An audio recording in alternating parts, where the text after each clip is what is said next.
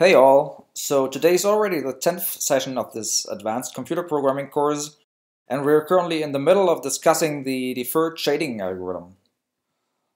This is it. This is the deferred shading algorithm, the algorithm rasterization deferred. And we just learned how we made the fragment phase of the rasterization algorithm deferred, right? And we did this by considering the fragment phase over all fragments.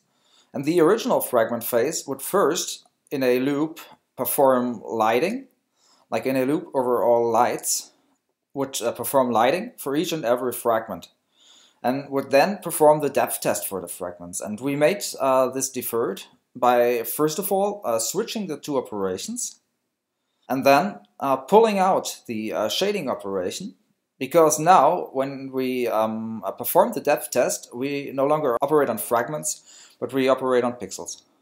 And those pixels we put in a buffer, and then when we have that buffer, we iterate over the frame buffer and shade the pixels with respect to each light source. That was the formulation of the algorithm rasterization deferred that we learned about, and the motivation here was that on the one hand, we usually have many more fragments than we have pixels, and therefore we just shade a lot of fragments that eventually will end up being invisible. And people do this because that's the only way to support semi-transparent surfaces. But if you make the assumption that there are no semi-transparent surfaces in your scene, then you can just reformulate the algorithm this way. And that way you're able to support many more lights than with the rasterization algorithm without that optimization or without that reformulation. And that allows us to actually introduce a variable number of lights into this rendering pipeline. So in the last session, we ended up right here. So we saw this formulation of the rasterization deferred algorithm, and we will now quickly analyze the runtime complexity of this algorithm. And for that, we're considering the work complexity of the algorithm. And the work complexity of the algorithm, of course, is related to the work complexity of the algorithm rasterization 2, because the algorithm rasterization deferred is just based on this algorithm.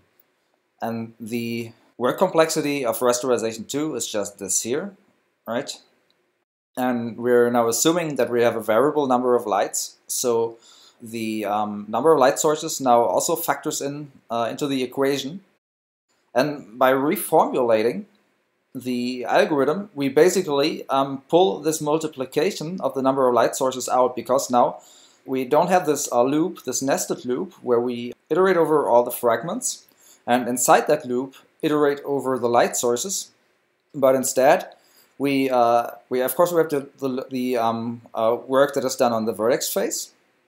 We also have the work that is done on the fragment phase, like for all the triangles that were generated during the vertex operations and during primitive assembly. So we still have this factor here.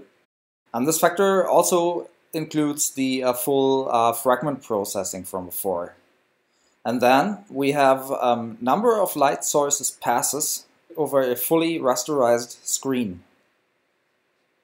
So that means that the complexity goes down, in that the O of L term here is factored out, like the O of L term only factors in as the product of the full screen pass times the number of light sources.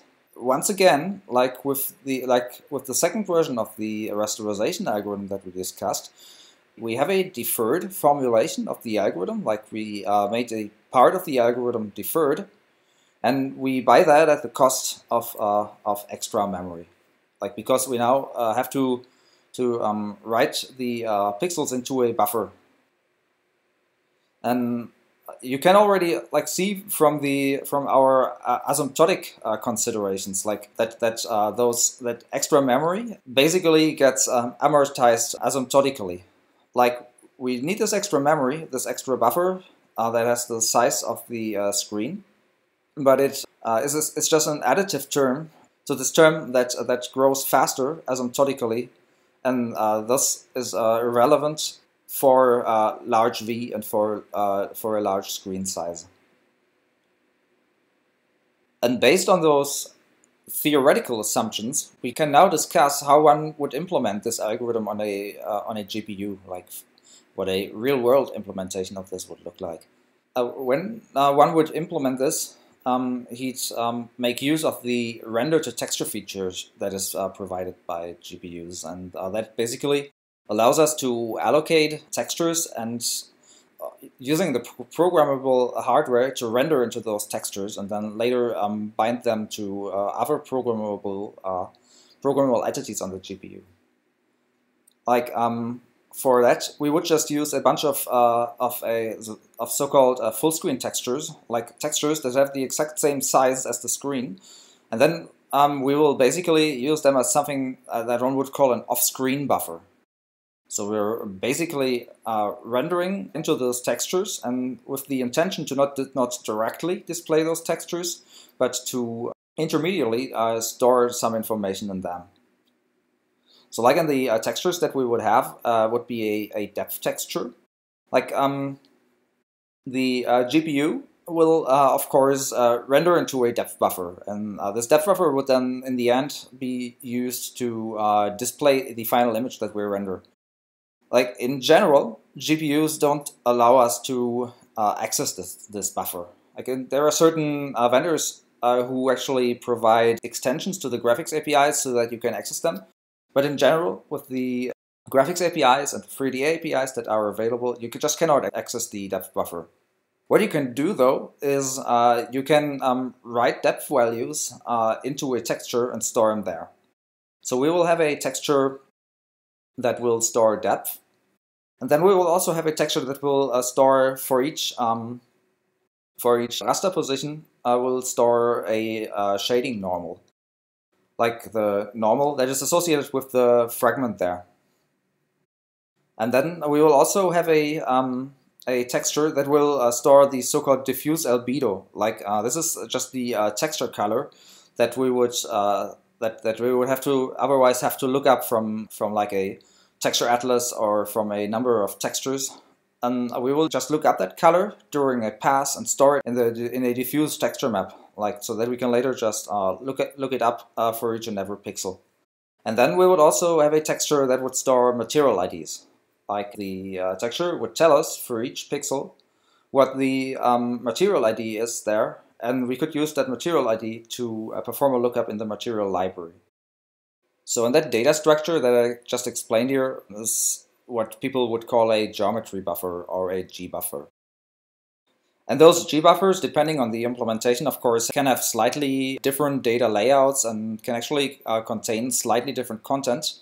But for the very layout that I just described, I'm showing an example here. Like I rendered such a G buffer myself, and then just saved the various outputs of the G buffer, the various textures. I just saved them to image files, and this is what a typical G buffer would look like. Like here, I have a buffer containing depth, and I'm mapping the depth values to gray values.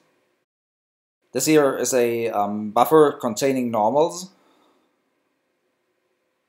So, and this here is the diffuse albedo map. And as you can see, this is basically all the content that you would have in a color texture.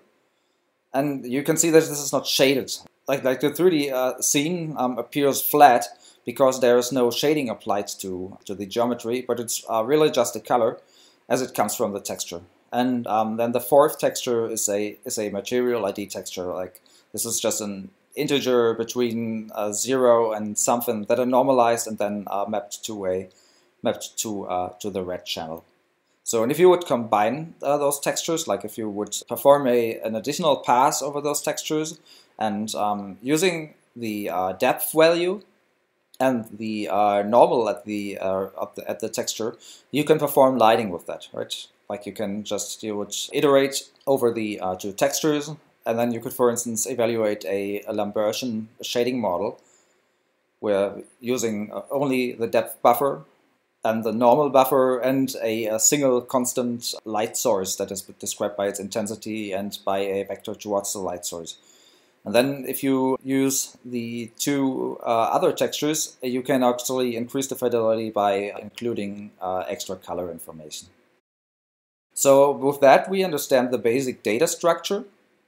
And using the basic data structure, we can implement the deferred shading algorithm. But there's one other thing that I really quickly need to explain. And this is the concept of programmable shaders, of shader programs that can run on the GPU. Like we will discuss this topic in depth later during the sessions where we cover GPU architectures. But in order to understand the deferred shading algorithm, a bit of explanation about programmable shaders is in order. And so I'll just give you a quick overview. And for that, we once again consider our algorithm rasterization 2, like the second version of the rasterization algorithm that we discussed. And if you think about it, this kind of makes sense that we start off with discussion of the rasterization 2 algorithm, because we learned that the rasterization deferred algorithm is actually an extension to the rasterization 2 algorithm. So we're using the means that we are provided with by the rasterization 2 algorithm in order to implement the rasterization deferred algorithm. And here's like let me really quick recapitulate what the ingredients are. Like we have this phase over all the vertices, and there we perform some transformations. Then that is followed by what I call the primitive assembly phase. And then follows the scan conversion phase. And then we have this phase where we iterate over all the fragments, like really all the fragments that were generated for all the triangles. And inside that loop over all the fragments, which you would usually parallelize, you have another loop over all the light sources. And then you would retire the fragments to the raster output units and would perform the raster output operations on this stage. And GPUs nowadays let us freely program two of the phases of this algorithm. Like the first phase that we can program freely is the vertex phase, and there we would provide the GPU with something that is called a vertex shader. And the vertex shader is just a program that is executed on the GPU. So the GPU processes vertices, like the GPU runs this for each loop in parallel, and then calls the vertex shader. So the CPU is not involved here. Like the CPU would only initially upload the shader, would tell the GPU what to do, but the GPU is the unit that dispatches the vertex shader, and the GPU dispatches the vertex shader for each vertex. And the same is true for the fragments. Like on the fragment phase, this operation here, the shade operation, can be freely programmed using a so-called fragment shader. And it's important to note that this loop over all the light sources would then also be implemented inside the fragment shader. So that includes the for each L in light sources. So we're now replacing those two phases with a piece of GPU code, like with the vertex shader and with the fragment shader. And inside the vertex shader, we can influence several variables. Like we have access to certain input variables, like the position of the vertex and the normal and the texture coordinates. We can retrieve as input, but we can also modify them and have the GPU output them instead of the position that we initially provided. And that would, for example, help us to animate the vertices without having to perform copies to and from the CPU. Like if you were to implement an animation on the CPU, it's perfectly valid to do this, but then you have to copy the vertices back and forth all the time you perform the animation. And it's, in most cases, is smarter to only upload the vertices once. So because communication over PCI Express has a relatively high latency, and then keep the vertices on the GPU and modify them there for the animation. Like there are several restrictions to that. For example, you cannot easily add more vertices or remove vertices.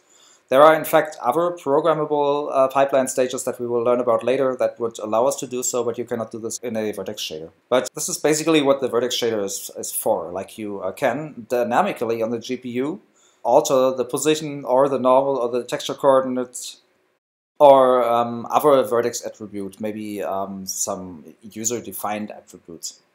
So and similarly, on the fragment stage, you can also provide a user program. And in the fragment shader, you can influence the color of the fragment, and you can also influence the depth of the fragment. And there are also other operations, like, for example, you can discard fragments so that they don't show up. So you have the ability to supply programs on the GPU that allow you to perform a bunch of different operations on both the vertices and on the fragments. And then if you were to implement the typical fragments stage as we discussed it, you would, in the fragment shader, iterate over all the light sources and then just append the contribution, like add the contribution to the current fragment color. This is the way you would implement a typical shader that performs shading operations for multiple light sources. So, and then from within the shaders, like from both the vertex shader and from the fragment shader, but the second case is more important to us right now, you can also access textures. Like, for instance, I can bind a texture on the CPU and upload the texture to the GPU, and then in the fragment shader, or also in the vertex shader, I can refer to this texture, and there are certain functions, and those functions are mostly there to allow us to perform lookups that use linear interpolation. And you can also use other filters, like for instance the box filter, to access the texture, but on the GPU you have access to textures using specialized functions. And as a matter of fact, you cannot only read from those textures, but there are also facilities that allow you to write to those textures from within the shader. And within the shader, you can also compute the like you have the current fragment coordinates available. Like the fragment shader will tell you which fragment it is currently operating on, and you can, when you are using so-called full-screen textures, and this is what our G buffer is comprised of, you can actually interpret the fragment coordinate as a texture coordinate for that full-screen full-screen texture. And that's of course a very powerful feature, and this is what allows us to implement deferred shading using the programmable shading hardware in the first place. And we will now discuss how this is done. So structurally, a GPU implementation of the deferred shading algorithm would look something like this. Like, we would perform the depth test for each fragment, and then we would fill the G buffer. And filling the G buffer actually happens in a fragment shader. Like in the fragment shader, we have access to the current depth, and we also have access to several interpolated attributes, like for instance the normal or the diffuse color, or maybe even the material ID, which might be a user attribute. And in the fragment shader, we also have access to the to our full screen textures, because we are using the texture feature of the programmable shaders. And we use a write to texture to fill our G buffer. So we're basically using the fragment position to index into the G buffer and filling the G buffer with depth, normal, diffuse albedo, and material ID. So and this would describe the first pass of our algorithm.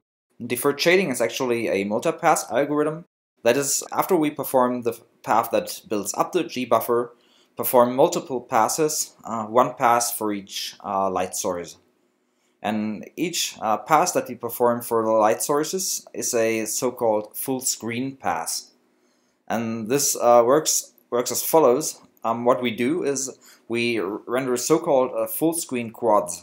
That is, we render a surface that fully covers the screen's area. Like people usually use 2 triangles for that. You can also use 1 huge triangle with some overlap. And the most important thing is that you make sure that the whole screen is covered, and then you bind the gbuffer textures with texture coordinates to the corners of the screen, so that the gbuffer textures are basically drawn to the full screen quad. And that allows us to operate on the gbuffer textures by whenever we render such a full screen quad, we bind a fragment shader that has access to those textures. And those full screen quads are, of course, always view aligned, so that we're directly looking towards the quad. And then we bind a fragment shader while rendering the full screen quad, and the fragment shader has access to the gbuffer. And whenever we perform a render pass, we run a fragment shader, and the fragment shader will actually only operate on 1 fragment per raster position, because at that time where we are rendering the full screen quad, there is only ever 1 fragment per raster position. So there's basically only a pixel that we're now processing.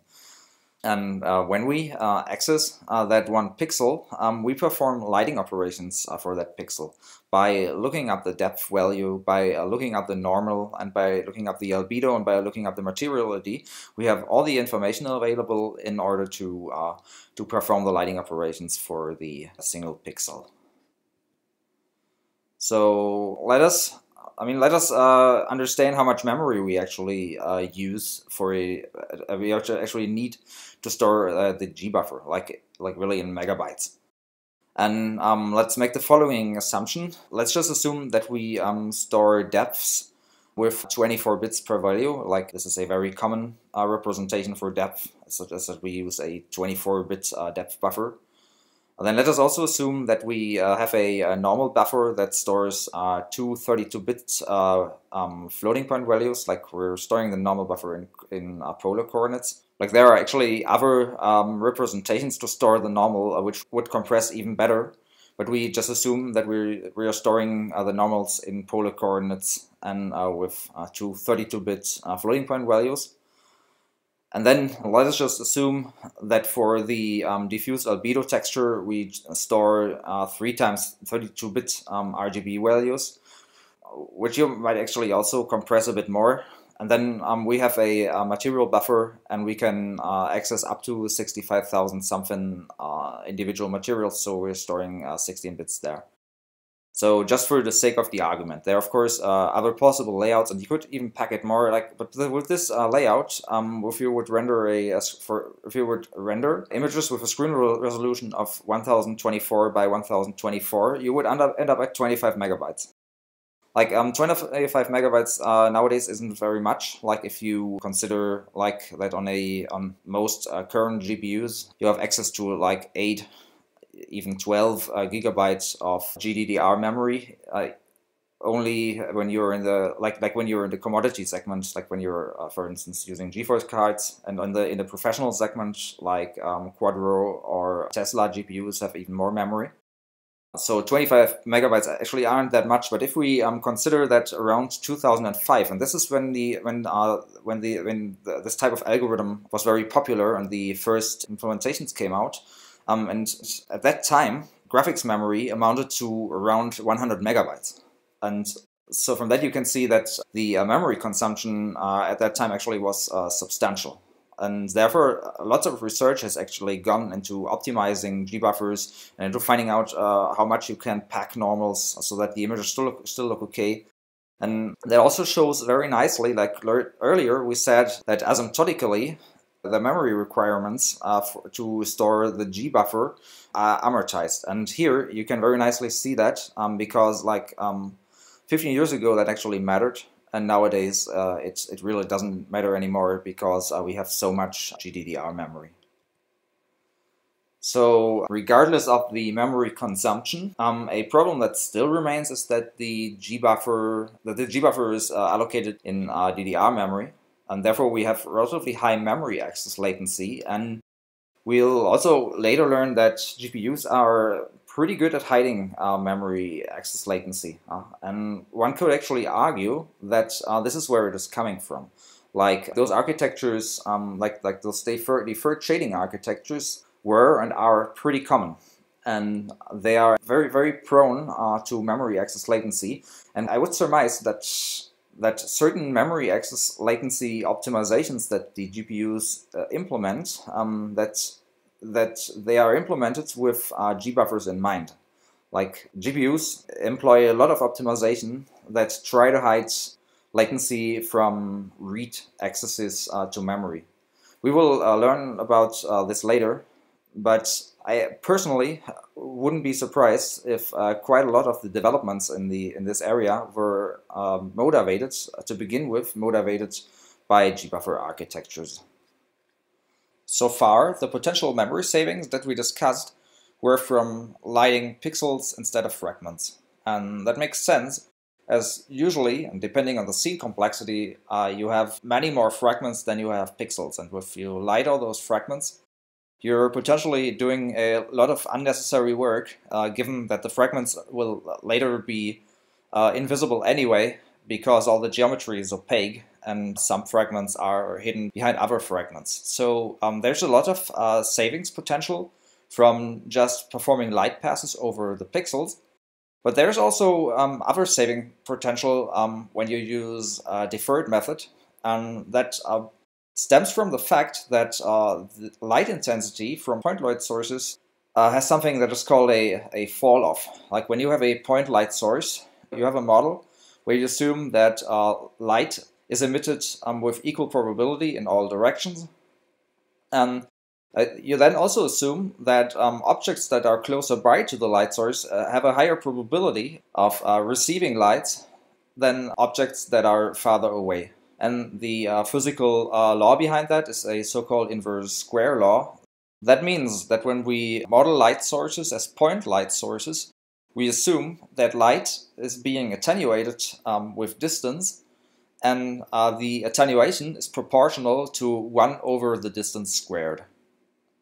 And that means we have a relatively sudden fall-off at some point, and therefore we can make an approximation that actually doesn't hurt very much. And that approximation is that we assume that there is some conservative bounding sphere around those point light sources, and beyond that bounding sphere, surfaces will not receive light from that light source. And therefore, when we project the light source's bounding sphere to screen space, we can just assume that there is a certain radius, like a certain circle, where there is a light intensity and where there are pixels that can be affected by the light source, while pixels that are outside of that circle just stay unaffected. And that, of course, provides a lot of savings potential, because depending on how far away the light sources actually are, like when you're, like, for example, in a cityscape, and you have light sources that, like lights that are in a skyscraper just far away, you can just assume that the actual radius of influence of that light sphere is actually pretty small, and therefore you only have to iterate over maybe a handful of pixels in order to light the pixels that are actually affected. So, and of course, G-buffer methods and deferred shading makes use of that, and that actually helps to reduce the work that is done a lot. So there are actually other methods, like so-called forward rendering methods, which will actually extend this idea into 2.5D. Like what you basically could do here is you could just cull pixels against those light sources, right? You could, before you even start doing anything, you could like subdivide the screen into tiles, and then first of cull those tiles against the light sources so that you know which tiles are even affected by the light source, and then only iterate light sources on tiles, right? And the forward rendering methods, which are actually quite popular nowadays, like in the recent years, they would do this in 2.5D, and they wouldn't assume that the extent of the light sources is a circle in 2D, but would assume that the extent of the light source is a sphere in 2.5D, and would therefore subdivide the frustum in window coordinates into blocks. So this is of course an advanced topic, but I should illustrate that there is also savings potential not only from the fact that we only iterate over pixels, but also from the fact that light sources have a finite finite reach, so to say, or that the intensity is attenuated, usually modeled with an inverse square law, and we can therefore greatly reduce the number of pixels that we actually iterate over for each point light. So deferred shading is an extension to the rasterization pipeline and is an algorithm that is highly driven by the real-time industry. Like people use this for real-time rendering and not for offline rendering usually. And also for high realism, like when many light sources are of importance. So that means this technique is highly driven by the gaming industry. Like rendering engines and game engines like Unreal or Unity, they implement those concepts. Yeah, there are actually like numerous extensions to these methods, like the forward rendering method that I already sketched. But also the mere fact that we have a G buffer means we can also do post-processing on this G buffer. Like for instance, when we perform the lighting, we can also run all sorts of post-processing effects on the G buffer. Like what is quite popular is that you compute so-called screen space ambient occlusion, which is basically like a shadow pass where you use the 2.5D information from the G buffer along with normal information to compute soft shadows from ambient light that surrounds the whole scene. And you can also run lots of other, like for instance, image filters on top of the G buffer, and that's of course very helpful that you have the normal and geometry or 2.5D information available, because image filters that are aware of the scene geometry to some extent tend to be more effective than image filters that have no knowledge about the actual geometry that the image represents. There are a number of pitfalls, like the semi-transparent geometry we already discussed, and that's of course a problem. There are methods out there that try to accommodate semi-transparent geometry in a deferred pipeline or in a G buffer pipeline. Like for instance, dual depth filling is a technique that comes to mind. But there are also simpler approaches like the one that I sketched, and it's actually quite popular that people do a deferred pass over the opaque geometry only, and then do some special handling for semi-transparent geometry, given that there is only very few semi-transparent triangles. Anti-aliasing is actually not so simple with G-buffer and deferred methods, because you cannot just make use of MSAA, so of the anti-aliasing capabilities that are provided by the hardware. So you cannot just use them right away, but you have to implement it yourself on the G buffer. And one could think that it's actually pretty simple to do. Like one viable way, like it's a bit extreme, but one viable way would just to render it into a huge full screen texture that is say twice as big in X and Y than the screen or than the window that you're rendering to, and then downscale the image that you would obtain from that. Right? You would just render an image that is much bigger than the window that you're rendering for, and then use the GPU to downscale the texture that you've rendered to, and the GPU would use bilinear interpolation, and you would obtain anti-aliasing from that. So that's the idea, and the problem with that is that you cannot do this in general with the G buffer. Like for instance, when you scale down the normals, you cannot just linearly interpolate normals. Like we discussed earlier, when you transform normals with transformations, you have to do this with the inverse transpose of the matrix that you're transforming with. So you cannot just downscale your G buffer, your normal buffer, in the same way that you would do it with the color buffer. Right? For the color buffer, this would be viable, but you cannot just do this with the normal buffer. So just upscaling and then downsampling the viewport is just not an option, and therefore anti-aliasing is quite tricky. And what people usually do is they employ some sort of edge detection and then run image filters over those edges, etc. So anti-aliasing is not so simple, and another problem is also that you cannot just simply bind shaders to materials anymore, because what you lose with deferred shading is that mapping from geometry to materials. Like when your gbuffer is fully assembled, your pipeline doesn't think, so to say, think in geometry anymore. So the pipeline isn't aware of that you are rendering a triangle, and therefore you cannot just like have different types of geometry assigned different materials. And instead, you have to do this using material IDs, and that obviously makes things more complicated, because you maybe have to switch over those material IDs in your shader. And that doesn't mean it's impossible, but it's definitely more problematic than in a pipeline where you can just associate a certain geometry with a certain material or with a certain shader. And then when we perform the very first pass over the geometry, like the pass that assembles the gbuffer, it's also not exactly helpful that we have to duplicate the depth buffer. Like the hardware already has the depth buffer, and there are actually some vendors who provide extensions so that we can access the depth buffer, but it's not exactly helpful that we have to like duplicate the depth buffer and provide extra textures for that. Of course, this gets more and more amortized by GDDR memory availability on newer GPUs. Like nowadays, this is really not a problem anymore. But back in the days where we only had like a few megabytes GDDR memory, storing those depth values redundantly would actually hurt pretty much.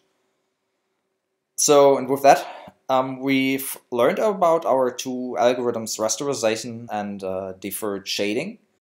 And deferred shading is really only an extension to the rasterization algorithm. And we're now going to switch over to a completely different algorithm, and the algorithm is called ray tracing. And we're going to discuss the algorithm ray tracing in some detail, actually. This here is, for instance, a typical example of the kind of image that you would generate with ray tracing. And it's actually the teaser image of a paper that we published a few years ago. And here you can see several effects that are relatively easy to achieve with ray tracing, and we will discuss in more detail how to actually achieve them. But what I want to point out here is that I am rendering surfaces that are comprised of both polygons and triangles. Like the geometry here that makes up that building is made up of triangles. And at the same time, I can also support general surfaces, like for instance those quadrics here, those spheres. They just naturally can be used in the same pipeline, in that I'm also using the triangle geometry. You can see that I can support reflections in this type of pipeline. Like you can see all the other spheres reflected here in that sphere. You can see the light sources reflected. You can see that the light sources are actually meshes. You can see a diffuse reflection actually at some places. You can see soft shadows, like for instance the geometry up here casts soft shadows onto the walls. So all of those are advanced effects that are at least harder to achieve with a rasterization pipeline or with a pipeline that uses only deferred shading. This here is actually another image that I'm quite fond of. It's also a teaser image that we rendered for a paper that we published last year at the Eurographics Symposium on Parallel Graphics and Visualization. What you see here is the so-called Moana Island scene by Walt Disney Animation Studios. And they published this dataset under an open source license, so that it is free for visualization and graphics researchers to use.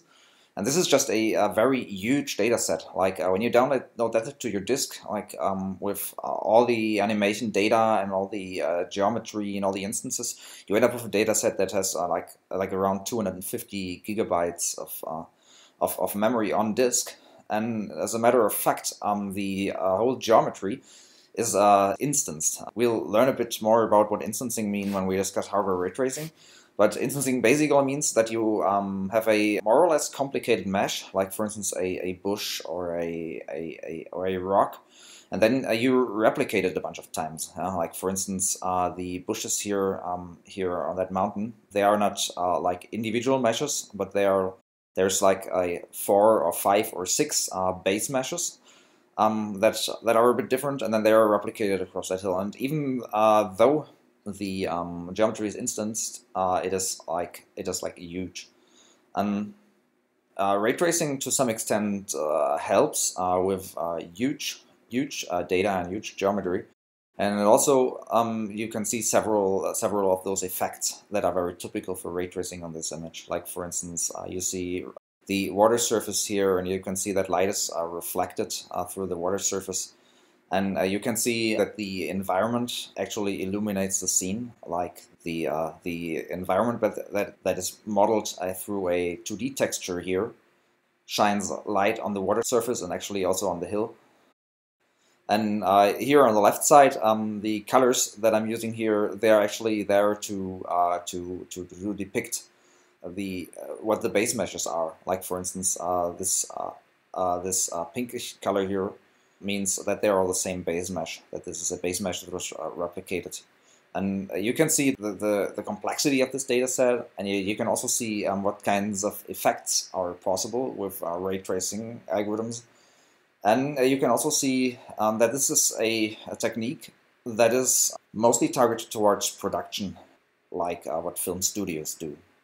And in fact, this here is the website where you can download the data set, and yeah, as I said, it's huge, but still you can download it, and if you can play with it, if you like, and if you have enough memory, you can play with it, and you can download it from here.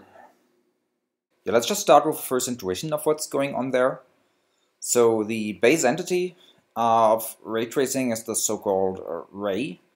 And rays are composed of what we will call an origin. And this is basically just a position, a tuple in the R3. And then we're also given a direction vector, which is a vector in R3. And quite often this vector is normalized. And it's a vector pointing in the direction I'm indicating here with the arrow, with the tip of the arrow. So given those rays, we can actually render images, and that would go roughly as follows. Like, first off, we're given an image plane, and the image plane is like subdivided into pixels. And then we would generate something that is called a primary ray, which is just a ray that pierces the image plane. Yeah, it goes through the image plane. Like, it doesn't necessarily have to have the origin like here at this pixel, but could also be like somewhere else. But it's associated with the pixel. And then we're also given a 3D scene. And then we're basically shooting rays into the scene. And we're computing so-called hit points, which are points of intersection. And this is basically done by solving geometrically for the intersection points between surfaces and the rays. And given hit points, we spawn something that is called secondary rays. So we basically shoot more rays from the hit points, and by shooting more rays, we construct something that is called paths, like a bunch of rays that are connected at hit points is something that we would call paths. So we can also trace rays towards the light sources. So this is often done in order to compute shadows, and those I would call shadow rays or shadow feelers in the following. And it's at the moment it's not so important to note how we actually obtain those paths. Like, there are certain laws to how to generate those paths, and there's actually a bunch of different algorithms out there that will tell us that given a certain hit point, what the next ray is that we generate. And actually, it's not necessary that we only generate like one ray, but we could actually generate a bunch of rays. But if we have something like this polyline of rays, so to say, those connected rays, this is something that we would call a path. Later we will learn about a algorithm called path tracing, which gives a relatively exact solution to the light transport equation, to the LTE.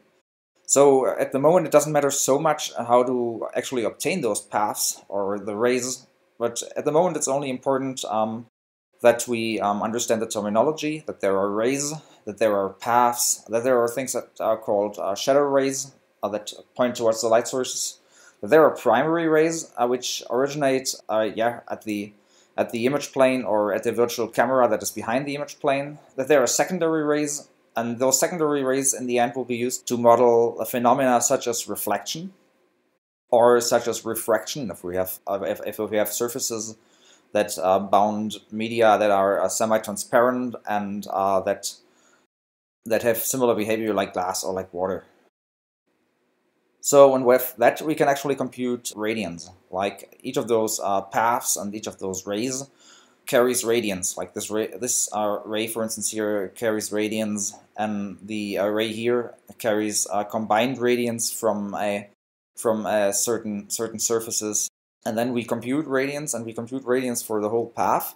And then our goal in the end is to compute irradiance that is associated with this pixel. The physical quantities are not so important at the moment, like only important to note that radiance is a quantity that depends on both direction and position, and irradiance is something that is associated with an area, like the area of this pixel here.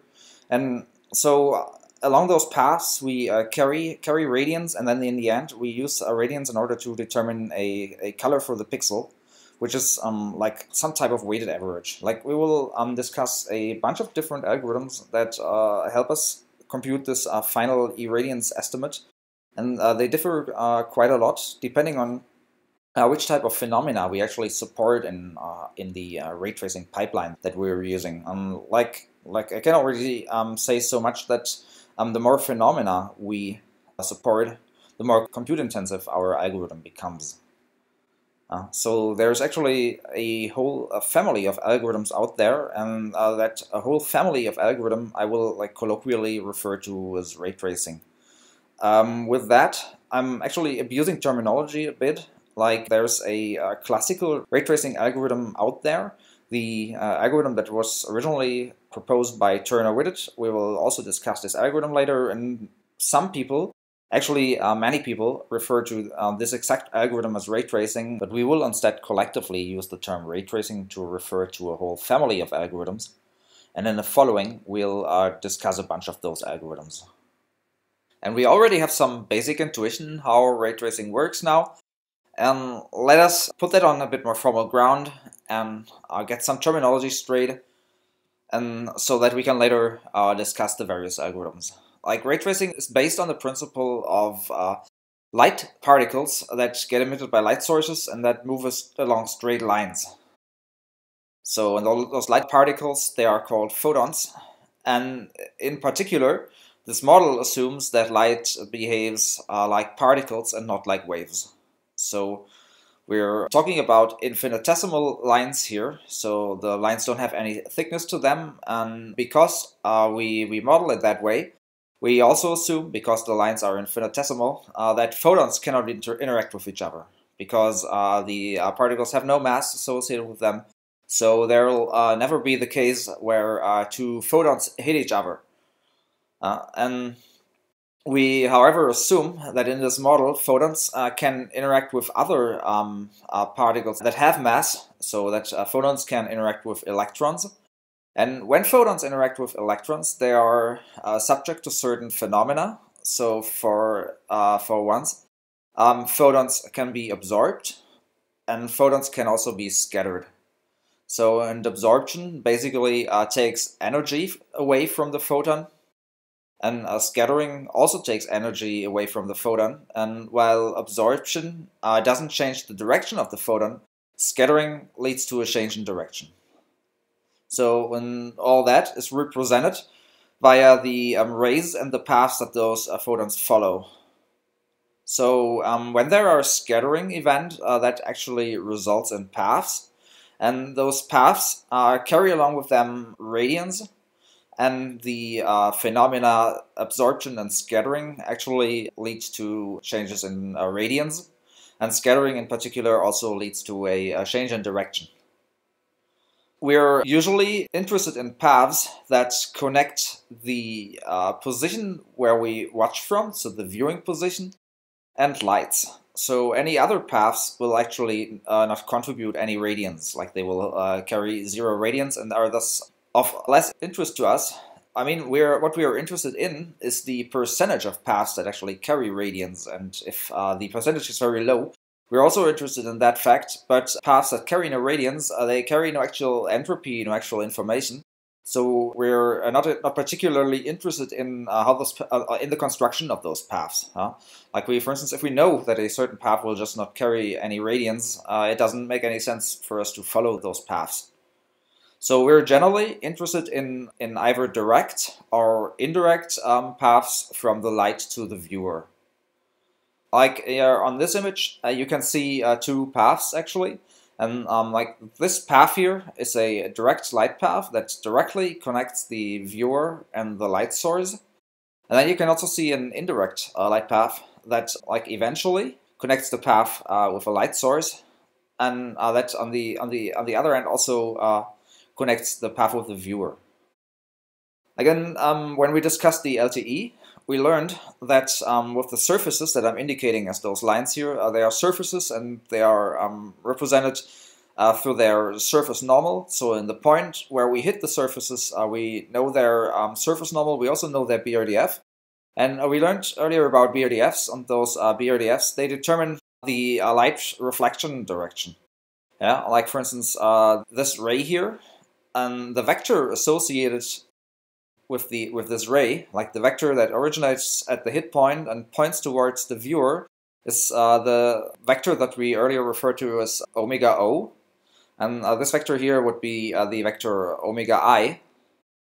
And a important trait about BRDFs is that those paths are is reciprocity. So we can just switch the meaning of those two vectors, and the value of the BRDF, so the light intensity that we compute, will stay the same. So there's symmetry to the BRDFs, and therefore there's also symmetry to the paths that we construct. This is actually a very important physical property to light transport, that paths and that BRDFs are symmetrical.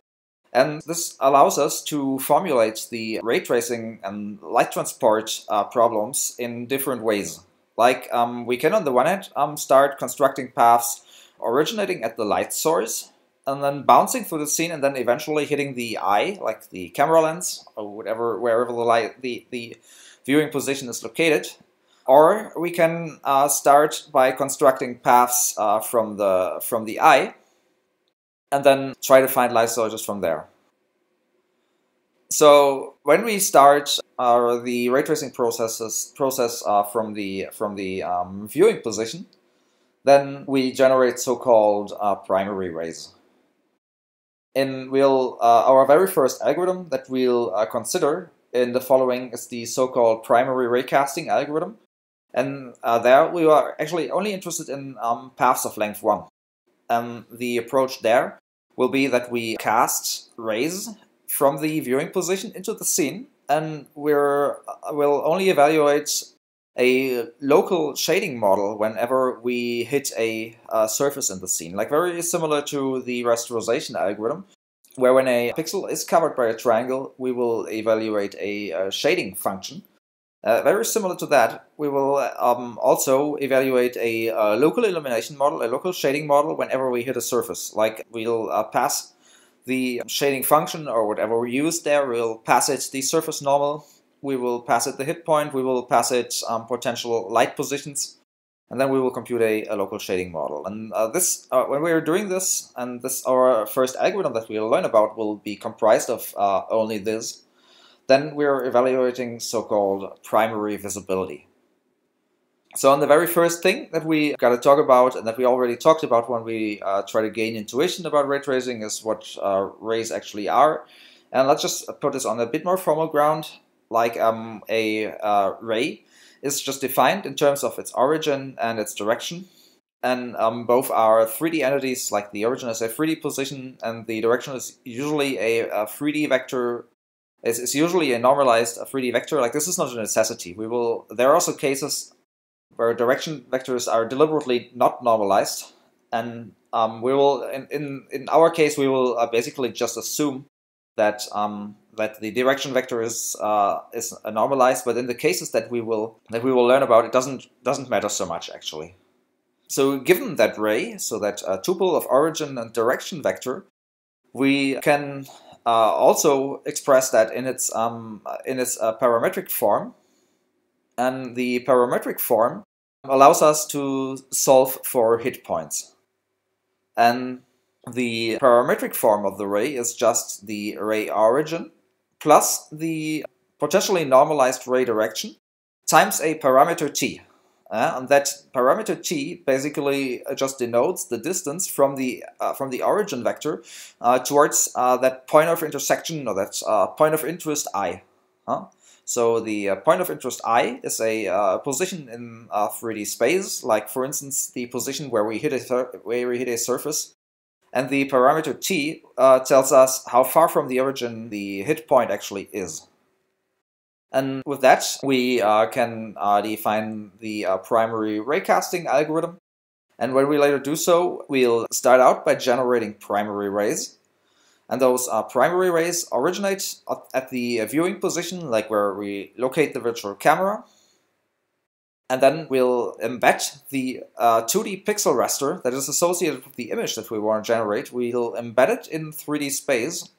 And then we will shoot rays that just pierce every pixel. Like in this case, the pixels are like pierced at the center, and like we can actually sample them differently. Like this is not a necessity, but in our case, this is what we'll do. And then we will shoot rays straight into the scene and compute local lighting. And then we will analyze that very basic algorithm, and from that we'll discuss extensions.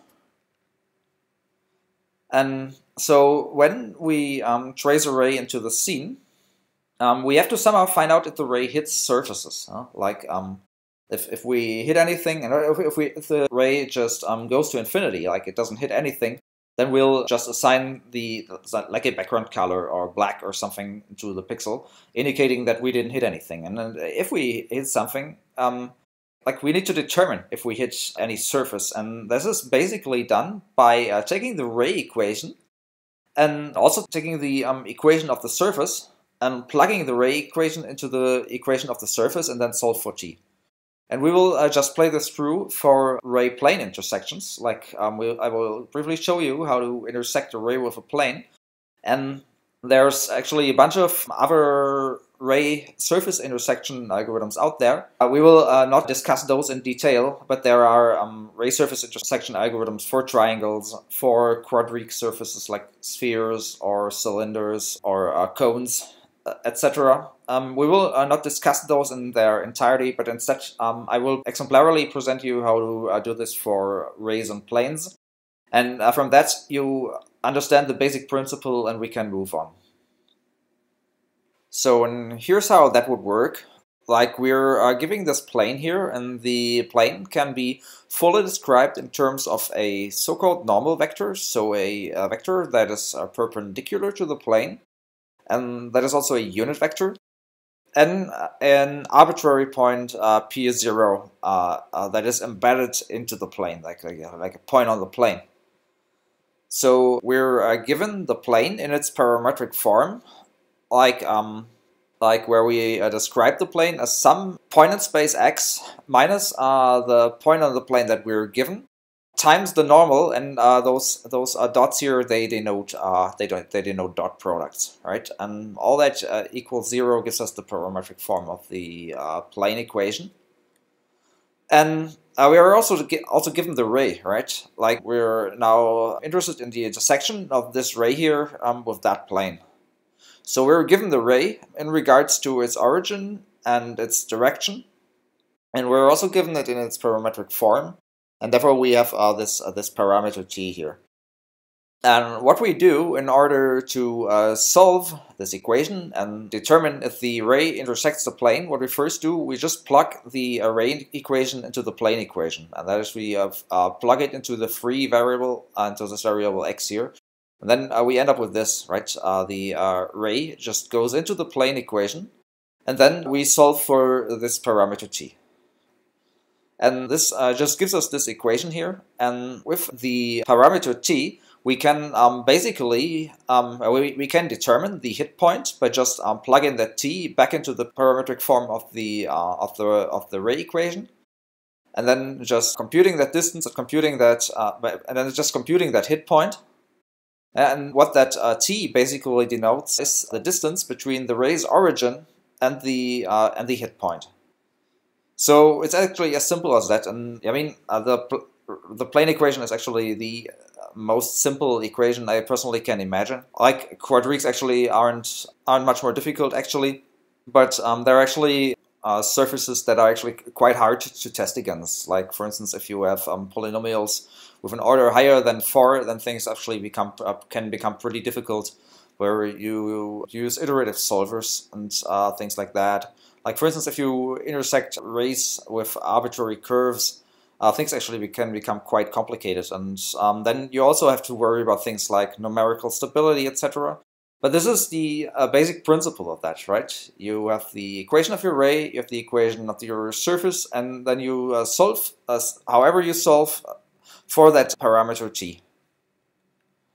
And like in the case of the ray plane equation, one thing that is important to notice that the denominator here can of course become 0 when that dot product here is 0. Then the denominator becomes 0, and that basically means that the ray is parallel to the plane, right? And therefore we need some special handling in our intersection function, where we just determine if the denominator becomes 0, and if the denominator becomes 0, then the ray is parallel to the plane, and that means we cannot possibly hit the plane with that ray.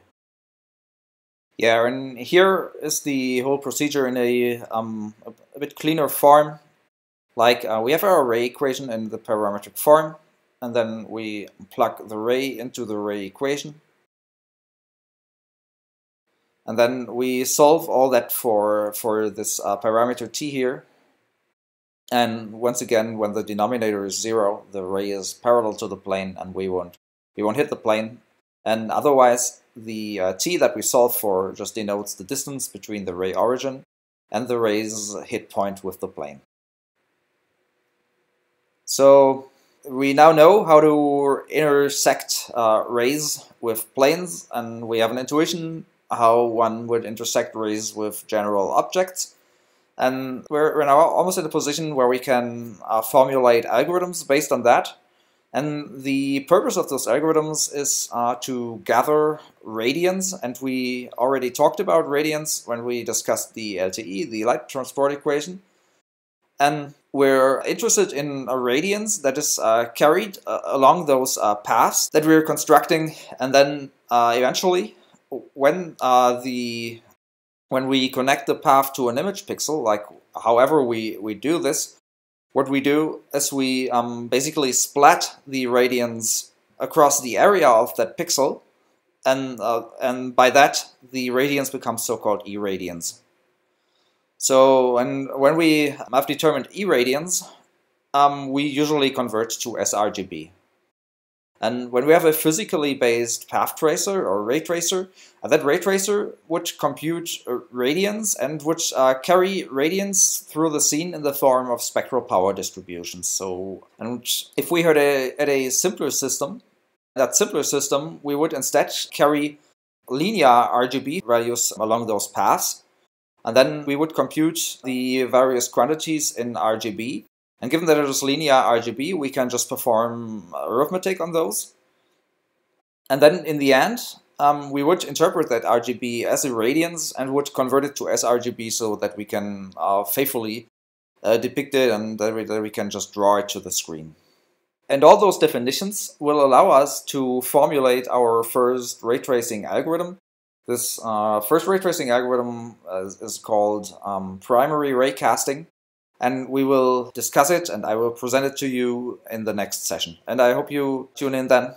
Have a good time until then.